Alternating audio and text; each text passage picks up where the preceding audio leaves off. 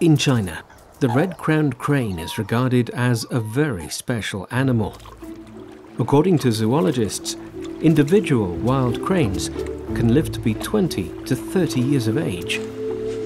For the Chinese, it is often associated with luck, fidelity, and long life.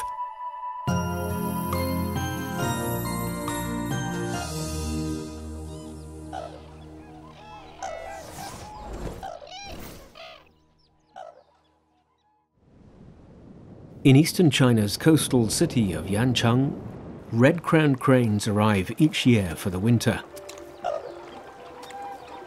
Among China's extensive large bird population, it is known for its elegance.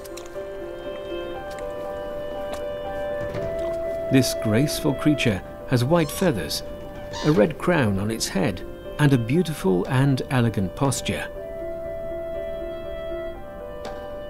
Red-crowned cranes are monogamous. They have strict needs when it comes to their living environment.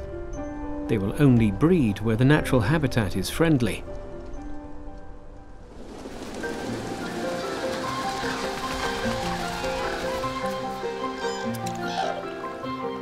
Compared with their breeding grounds thousands of miles away to the north, the water here never completely freezes over in winter.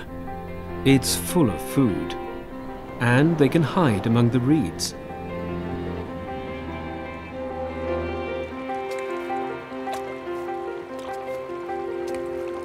But this longevity bird, so cherished by the Chinese people, is endangered because its natural habitat is fast disappearing. With only about 2,000 left in the world, 1,000 of them migrate to Yancheng and overwinter each year in the vast wetlands here. This is the largest group of red-crowned cranes in the world that continues to migrate.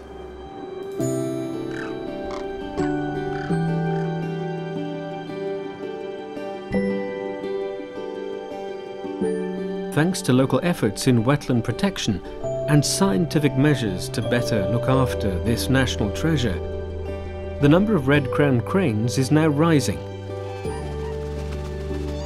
The Yancheng wetland has become a paradise for red-crowned cranes, ensuring the longevity birds enjoy a long life on this planet.